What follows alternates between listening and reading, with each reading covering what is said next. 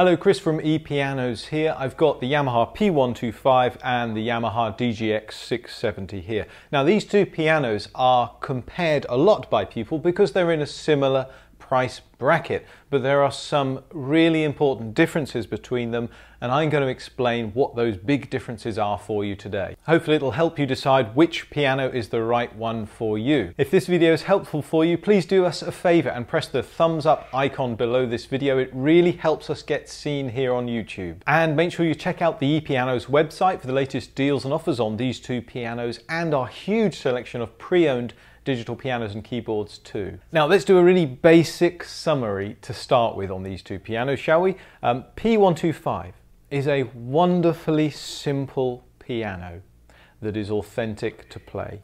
The DGX-670 is a wonderfully complex and in-depth piano that is authentic to play. Now in a slightly more detailed summary for you, P-125 is designed to be an uncomplicated yet realistic feeling and sounding piano that is portable. You can pick it up easily, carry it around. The DGX-670, as well as offering all of those things, is a surprisingly comprehensive workstation for learning to play, for writing and composing music, for performing live, and recording as well. Since we're doing summaries at the start, I may as well tell you which one I think you should buy. If you want a basic piano that feels and sounds like a traditional piano, that is relatively portable, and that's all you're interested in, P-125 is going to be the right choice for you.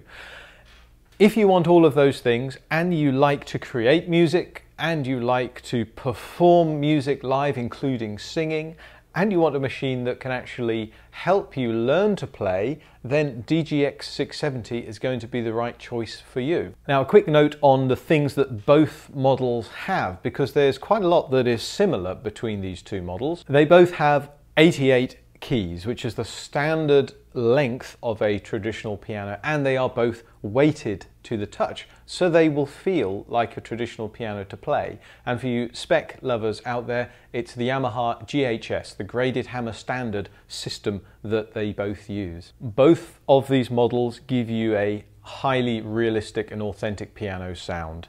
For example, P-125 on its basic settings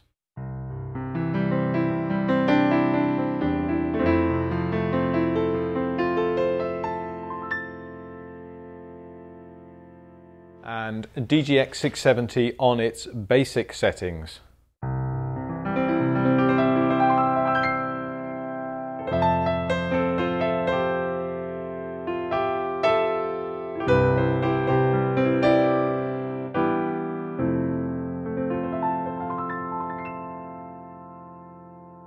So both really great piano sounds. Both of these models allow you to play while wearing headphones. Both models have metronomes built in. Both models come with music rests that slot in the top. I haven't got them on here at the moment. Manuals in the box, and power adapters and sustain pedals as well. They both come with the same type of sustain pedal in the box, which is the little square one that you're looking at now. Neither of these models comes with its own stand. They're both flat underneath, so you can put them easily on a tabletop in an office or studio or wherever, but they do have their own stand options, wooden stands, which you can see a picture of here, that they actually screw into. So they're nice and sturdy, and it turns them into a rather nice looking bit of furniture. But there are also collapsible stands as well, and we recommend the double braced X stands that you can see here. Now they're very useful because of course they're portable. They will fold up flat and go in the back of a vehicle for transporting them and going out and playing live. Additional 3 pedal units are available for both of these models, but bear in mind that to fit those you are required to have the wooden stand for both of these models because it attaches to the horizontal bar at the back. Now let's get into the main differences between these two pianos, and I'm going to start with the voices. Now what I mean by voices is the sounds that are built into these pianos. They both, as you've heard, have a piano sound, but there are extra voices like strings and electric pianos and things like that. There's a major difference. P-125 has 24 voices. The basics are covered: pianos, there's a few variations of it, strings, bass guitar, they're all on there. DGX-670 has 601 voices. So 24 on P-125 versus 601 voices on DGX-670. So you're going to get extra pianos and variations of it, extra strings and orchestra sounds, brass and woodwind, choirs, percussion, synth, pads, 601 of them in DGX-670. And they're not just there to tinker with, by the way. A very important thing to know is that the accompaniments and the backing music that I'll get into later draws on that large selection of voices. So it means if you want to play something in the style of country music, the appropriate type of guitar and the appropriate type of strings can be chosen. If you want to play dance music, you get the right type of synth pads and synth lead sounds. Pop music gives you the right type of guitar or electric piano. The more voices you've got on there, the better the accompaniments, but also for creating music, you've got a wider palette of sounds and voices to choose from. So P-125, we turn it on and we get the Yamaha Concert Grand Piano.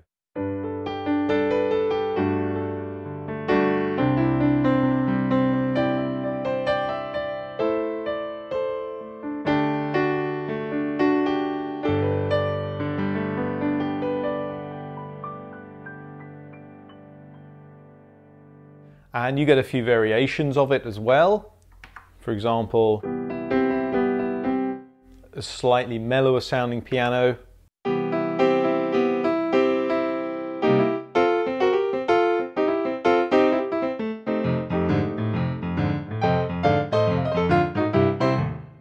A brighter sounding piano there as well, but you can do things, albeit it's quite a limited selection, you can still do things like play piano and strings at the same time for this sort of cinematic effect.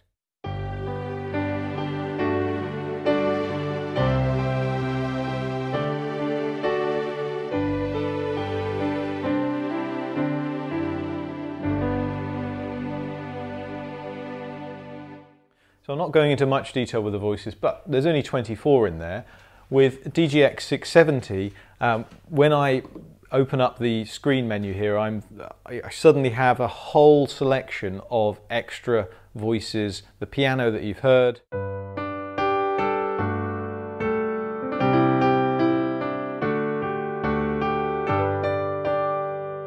a gazillion variations of it as well, including some really nice ones with the different type of EQ on there.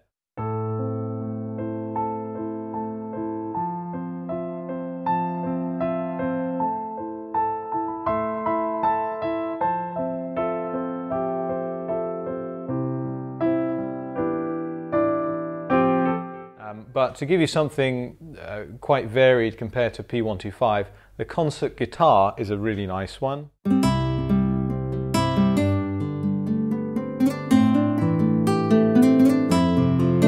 And can you hear the string slides and the buzzes that you get from the fretboard of the guitar? It's things like that that allow you to have that in the accompaniment and get a really authentic style of music backing you.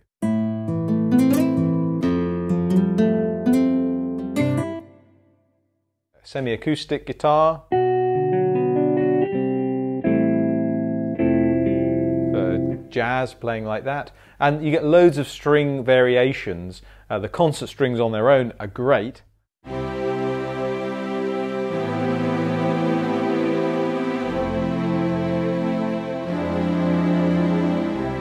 And you get several variations. Studio string. Strings pad, a little bit synth-like.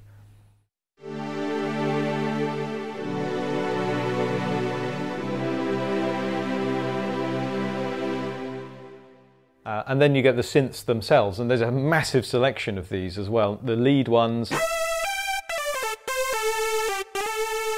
But you get into the pads and you get all sorts of great 80s sounding pads like this.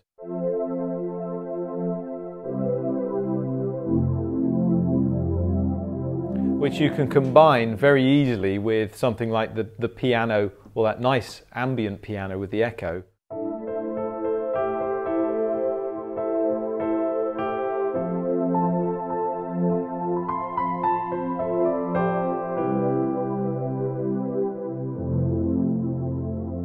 And that's the type of thing you can really lose yourself in playing. So there's a big difference in the selection of voices on these two instruments. The next section where there's a major difference between these two is the automatic accompaniments. Now that's a bit of a mouthful, isn't it, saying automatic accompaniments. So I'm going to, rather than say automatic accompaniments, say backings or styles. On the P-125, it's very, very basic. You do have some drums that will play along with you, and you have some rhythm, some bass that will join in as well, but it's quite simple. In fact, it's only 20 rhythms you get. I'll give you an example. So we turn it on the main piano and press the rhythm button.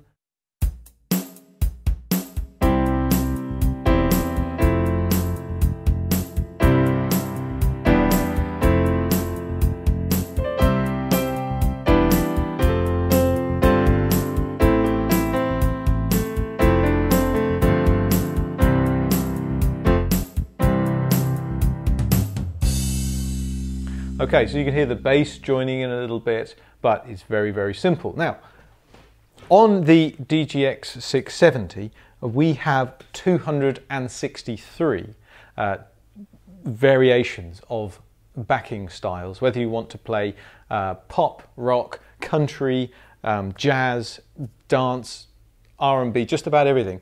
If you're not familiar with this, the way it works is you tell the keyboard what genre of music you want to play to start with, and then it will give you the appropriate type of backing. It detects what you're playing with in the notes and will give you the appropriate type of backing. I'll give you an example. So here is a funk rock pop one.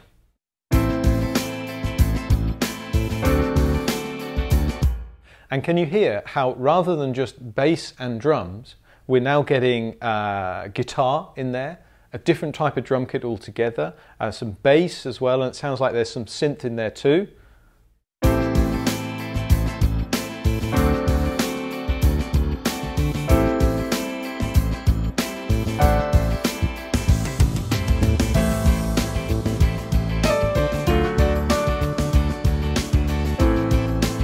And I've got the ability to put in extra drum fills as well, and introductions and endings. So you can actually put together a pretty polished live performance. I might choose an introduction like this. A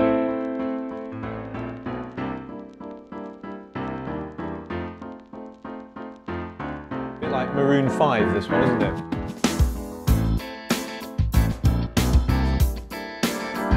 It's playing the intro by itself. Now this is where I come in.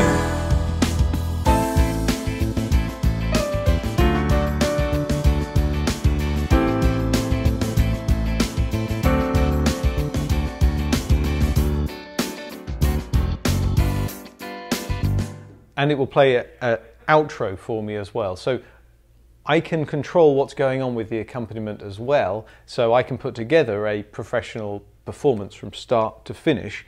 P-125, by comparison, you just can't do that. Really, the beats that are in this one are really more of a timing aid than anything. It's useful to have to practice with, but it's not a patch on the, 263 variations. That was just a pop one, but we could be a ballad. I'll choose a ballad here.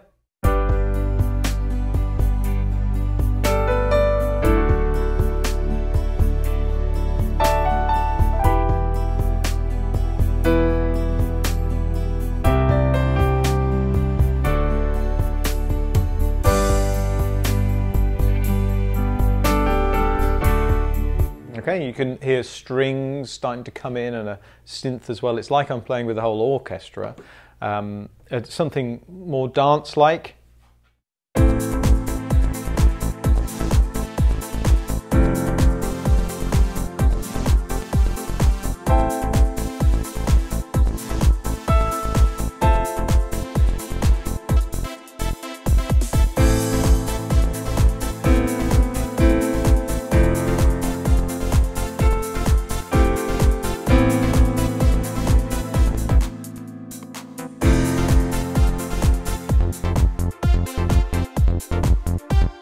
Okay, and let's see what else. And then to change completely the direction into a different genre, jazz.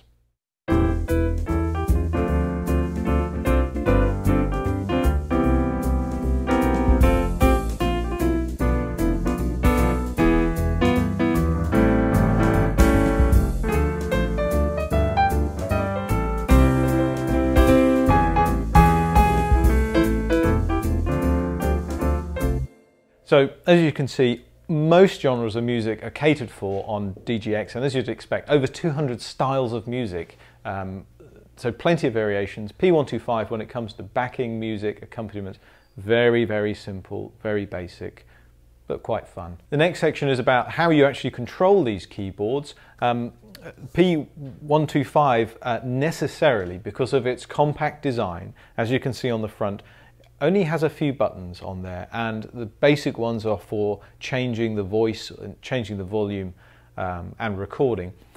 But when you go to do the extra things in here, like changing the speed of the rhythm or the metronome or loading up some of the pre-built songs, you end up having to do some rather clumsy button combinations. There is a guide, printed guide, that comes in the manual, but it's quite difficult to press the right one and find it, and you have to refer to the manual.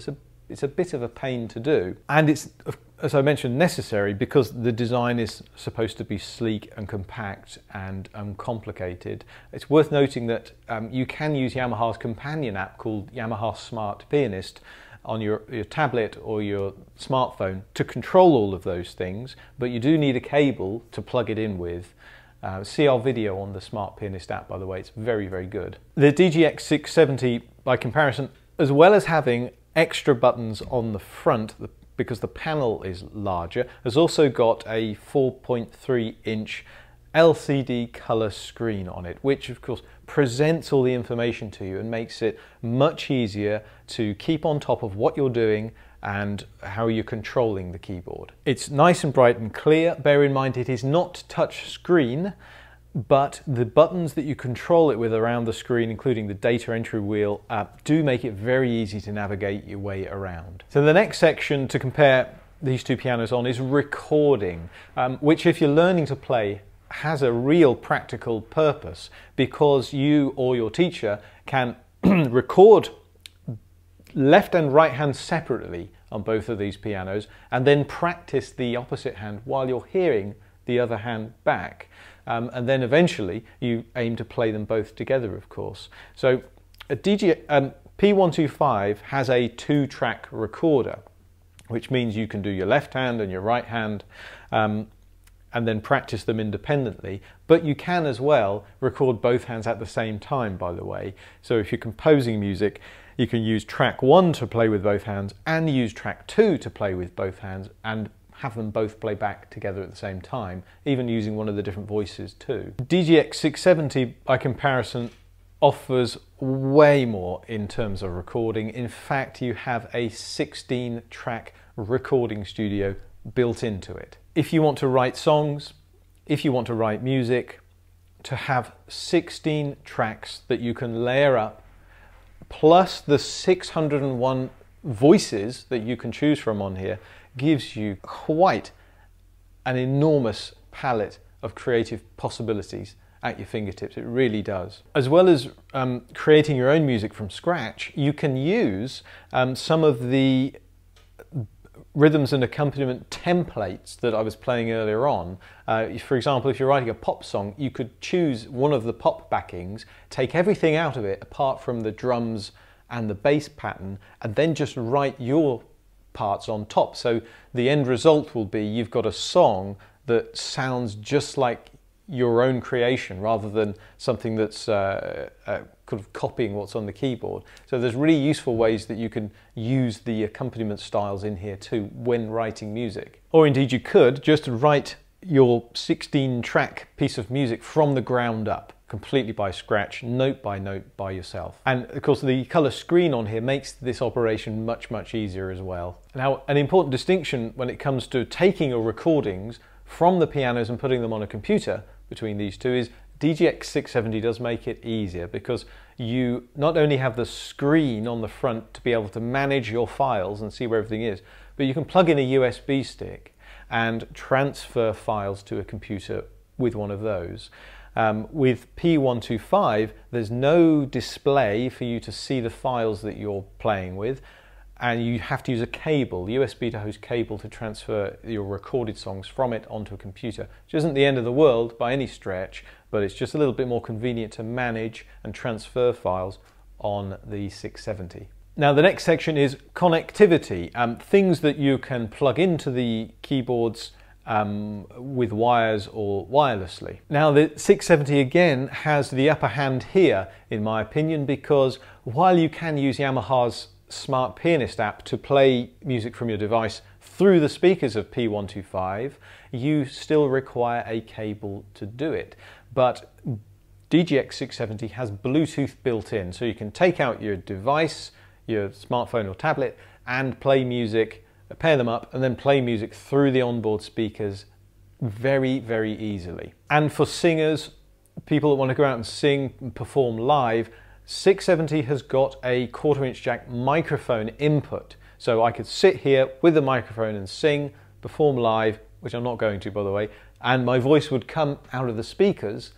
I can also add vocal effects like echo, reverb, etc. as well to give a polished live performance. You may be able to tell that's what 670 is all about. P-125 doesn't have an extra input in there, so if you want to sing and play live, you're going to have an extra device, an amplifier, a speaker or something to sing through. The next section is tutorial functions and how these pianos will teach you to play, or help you learn to play. And I mentioned the recording facilities on P-125 earlier on. I should also mention there are 50 pieces of recorded classical music built into this piano. It's one of those ones where you have to use a key combination to load them up, but you can play them back through the speakers and take away the left or the right hand part and learn the opposite hand, or indeed just listen to them and follow the music. DGX-670, with its screen on the front, its LCD screen, colour screen, makes the learning experience completely different. It takes it to a much higher level. You've got 100 songs built into it as well, of various genres that you can load up to play, not only to listen to and to learn the left and right hand parts, but you can also get the notation to appear on the screen and learn to play it.